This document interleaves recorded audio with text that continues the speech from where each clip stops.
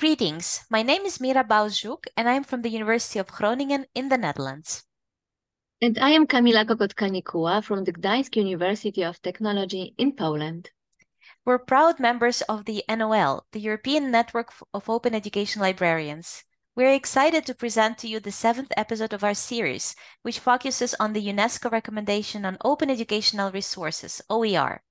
In this episode, we're introducing one of the 5 OE Bites, each of which focuses on one of the UNESCO OER Recommendation's action areas. Our bites are designed to be brief and easy to understand, giving you a delicious taste of open education. In this episode, we'd like to dive deeper and explore the 4th area of action addressed by the recommendation, namely nurturing the creation of sustainability models for OER. What does this entail, and what should the member states do to support and encourage the development of such models according to UNESCO? The recommendation suggests that member states should support the development of OER sustainability models that are comprehensive, inclusive, and integrated. To that end, member states are recommended to implement a range of measures. They include reviewing and simplifying existing public procurement rules, policies, and regulations to simplify the process of procuring quality goods and services. This should facilitate the creation, translation, adaptation, storage, sharing, archiving, preservation, and maintenance of OER.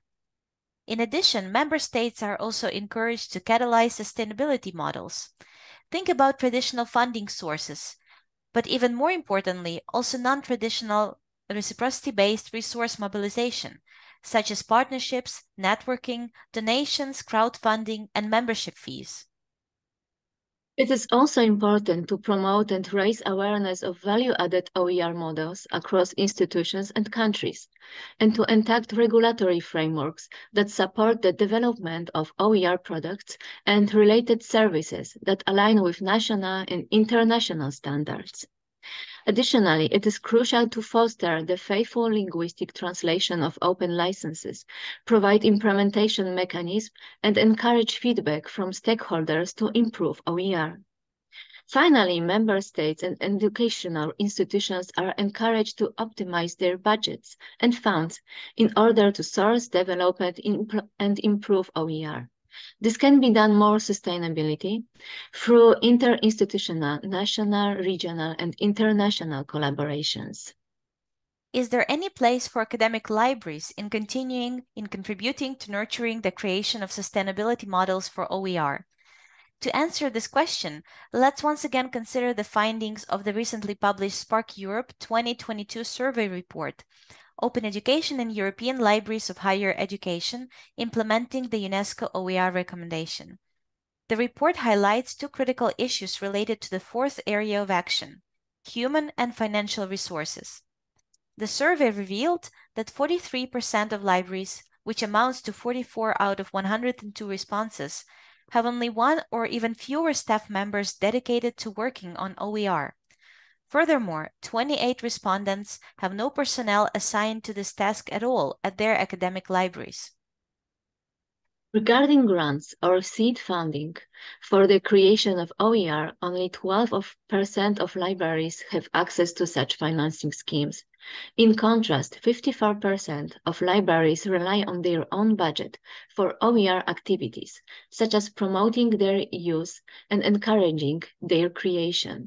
The survey respondents identified a lack of resources, particularly funding and staff, as one of the most significant challenges to open education and OER adoption and implementation. The scarcity of resources is a major obstacle to creating a sustainable OER ecosystem. Taking this into consideration, we would like to suggest some ideas you as librarians could pursue at the library and at institutional levels. When investing in textbooks, ebooks, or knowledge platforms, consider their costs, revenues, and their reach. Discuss with stakeholders and decision makers if this is the best use of taxpayers' money, and explore alternatives. In consultation with IT services, encourage more conscious decisions to ensure some infrastructure stays community-led and controlled. When choosing the infrastructure to support your open education efforts, consider using open infrastructure and a connected open network of technical tools and services that are community-led and fed. Some examples are Open Journal System, Wakelet, European Open Science Cloud, Moodle, Merlot, and others. For greater return on investments in publicly funded outputs, reuse and adapt existing materials, involve students in the process, or create high-quality OER at your university, such as open textbooks. Show the importance of grant programs and cross-institutional collaborations with successful implementations, such as OpenCourseWare by TU Delft, Anatomy Tool, OpenStax, LibreText, and Navoika. Such projects can develop new sustainable models for the future. Engage with communities and community-driven OER projects to enhance the sustainability of open materials created within such initiatives. Some examples of this can be found in community-developed materials in the Netherlands. Build and engage in networks to help keep costs down and make sure that work is meaningful and community-led. Such networks as the ENOEL can help build capacity in the area of OER and become a breeding ground for ideas and shared services. Dedicate a small part of the budget for annual membership contributions to support and sustain open education-related membership associations. After all, such associations will work on open on your behalf. Explore crowdfunding, creating a fund or a grant program, and propose a competition for the creation, co-creation, reuse, and adaptation of OER for teachers and students. Create an institutional or faculty-wide incubator where teachers could describe and share the OER ideas they would like to submit for seed funding. This approach might be especially conducive to brewing high-quality OER initiatives. Consider dedicating manpower to open education projects, starting with half a day per week as the first small step. You could later proceed with upskilling the staff working with OER and exploring the possibility of creating new budget lines within existing structures or programs at your institution. The more skilled, the more mature the resources in-house, the more sustainable your service. Explore regional and national funding schemes available for setting up OER pilots and initiatives. For instance, Open and Online Education Incentive Scheme in the Netherlands, and address sustainability issues early on in the project development process. Find out if your university can match or supplement external funding by providing financial or human resources, as it is often a requirement of external funding schemes.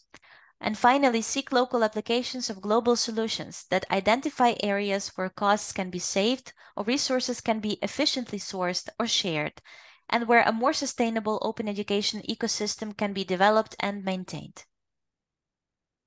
In this episode, we focus on the fourth area of action, which revolves around nurturing the creation of sustainability models for OER. By giving you numerous examples of how support for sustainable models for creating OER can be obtained, we want to demonstrate that even small libraries with limited budgets and staff can still contribute to the development of OER. Thank you for listening to the 7th Bite of Open Education. This one was the last in the series, and we hope that each bite along the way brought you closer to learning about and understanding the UNESCO OER recommendation. Stay tuned. Stay tuned.